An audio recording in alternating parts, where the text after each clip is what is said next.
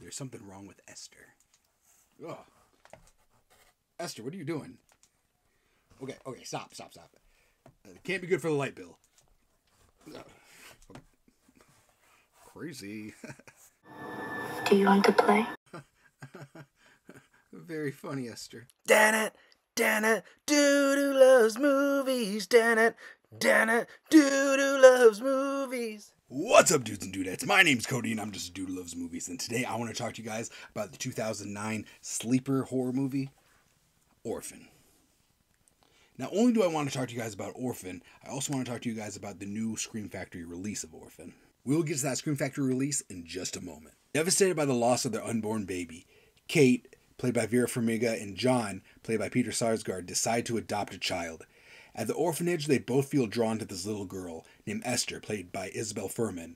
And soon the couple take their new daughter home. But when dangerous series of events unfold, Kate begins to suspect that there is something evil lurking behind the child's angelic exterior. There's something wrong with Esther.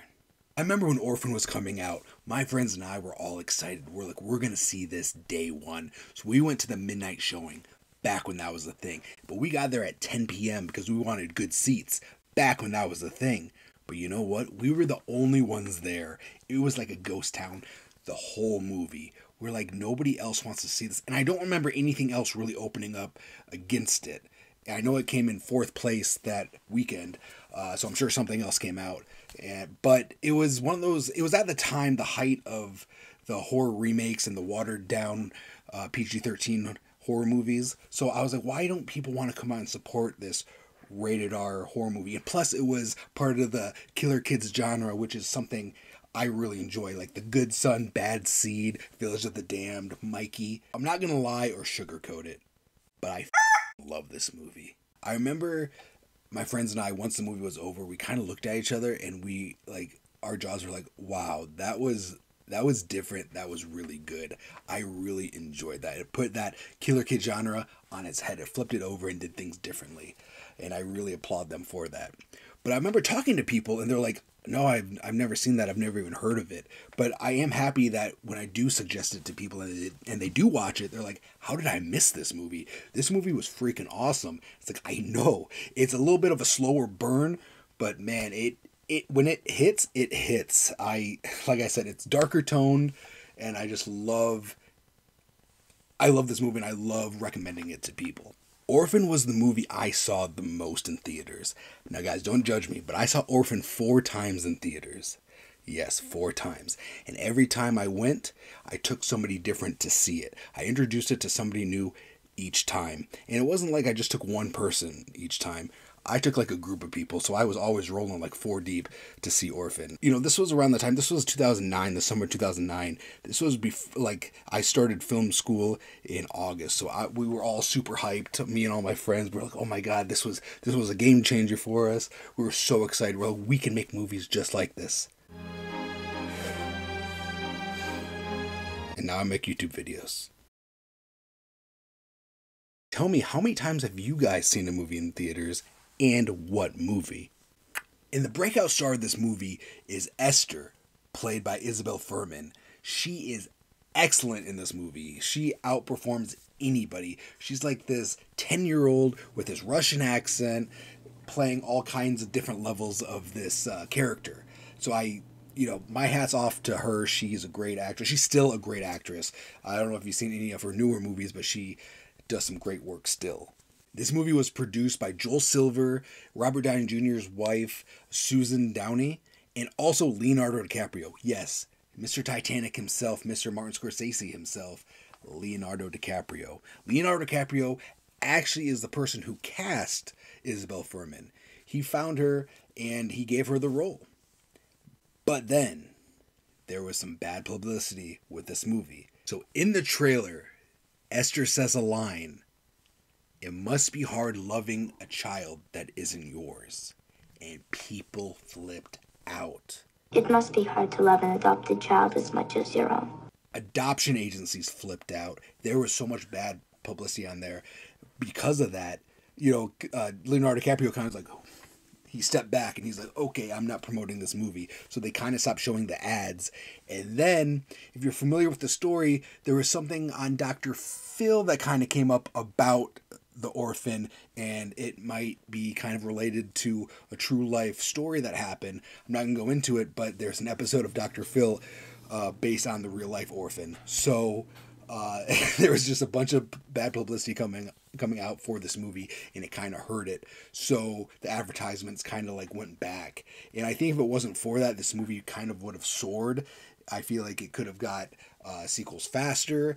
It could have had just a better shelf life and more eyes on it. So unfortunately, the movie took a big hit because of the bad publicity and them not really promoting it as much as it should have been. And I'm one of those people who it's like, okay, so I know this is a very touchy subject, big subject. There are plenty of kids out there that need homes, and adoption is a big thing. And I think if a movie like this scares you off from adopting a kid, then you probably shouldn't be adopting a kid. And these people were afraid that these children that were being adopted were going to get these ideas from the movie, which I don't understand why they'd be seeing the movie. I don't think they'd be watching the movie. It's one of those things where they say that if you watch horror movies, it's going to make you a psycho or a killer. But I'm also one of those guys who are like, well, if that's true, then I can give a killer a box of Disney movies and they're going to become Prince Charming after watching it. That's not going to happen. Or I'm going to give them a bunch of rom-coms and they're going to be, oh, I changed my ways. It's not going to do that. I'm going to shut up now because I feel like this is a very touchy subject and I shouldn't be talking about it. So if Orphan really stopped people from adopting children, or it affected adoption in a negative way, I am truly and honestly sorry. I really am. But it's just a movie. So let's talk about this release now. Here we have the Scream Factory Collector's Edition Blu-ray with commissioned artwork that I really dig on the slipcover. On the back here are the special features. There is a new 2004 2K scan of the Inner Positive, which it does look great because the original Blu-ray that they have is from like 2010, so it is an upgrade in quality. I do wish that this was a 4K. I will buy it if it comes out on 4K. This is a movie that I really like. I even have it on VHS back here. I got the VHS, or not VHS, the home media cardboard cutout of when that came out back in 2009. Although this is a minor upgrade with a 2K scan, I wish it was a 4K scan. I didn't mind getting it because it is a little bit of an upgrade from the 2010 release. If you have that old Blu-ray, I think you're fine with it, but I did really like this artwork and I wanted to support this movie because it is one of my favorites. I even bought it from Scream Factory's website, so I got the poster. I really like that artwork.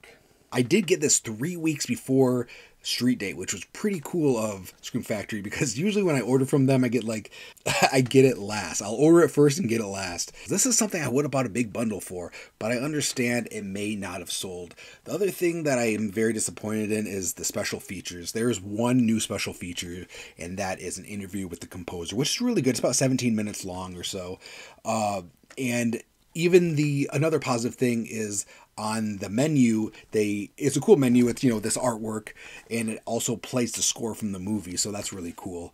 I just wish it would have been on 4K, but maybe someone else is going to do 4K. I will definitely buy it. I think that there are some deleted scenes missing, but I could be wrong. They do have the alternate ending on here, which is a pretty cool alternate ending. I am glad that they went with the ending that they have on here.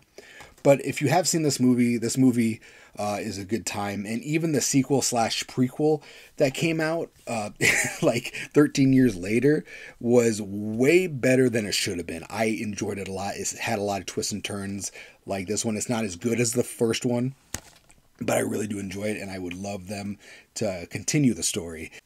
It also has reversible artwork. So since I like having the commissioned artwork on the slipcover, so I usually flip it around. That's the disc there. That flipped over. Let's see. I like keeping it the original right there, Orphan. it's a positive release. I do like it. I wish there were more special features. And, it would have been cool to have an interview with Isabel Furman, but I'm sure they reached out to these people. I have kind of eased up and softened on Scream Factory. My friend Christian from Planet CHH did a great interview with one of the creators of Scream Factory, and he explained what goes into a release like this and what they do. He did explain that they do reach out to almost everybody involved in the movie, but most of the time everybody says no. So that's why, you get what you get with the interviews. And he also explained the documentary, which I'm a huge fan of the documentaries that they used to do on Scream Factory releases. But he was explaining that if these special features go longer than like 20 minutes or 30 minutes, then that's when SAG gets involved and all the union get involved, and they want, that has to be copyright, this and all that stuff. So they kind of had to stop doing that. But then again, I see other companies do documentaries, and so I don't know if that's just an excuse or what. But yeah, I will definitely link that interview down in the description. It's a great interview. I highly recommend it. I also want to shout out my dude Side Hustle Cinema. He made me this custom slip about a year ago, back before the Scream Factory release came out. So this is what goes on my other one.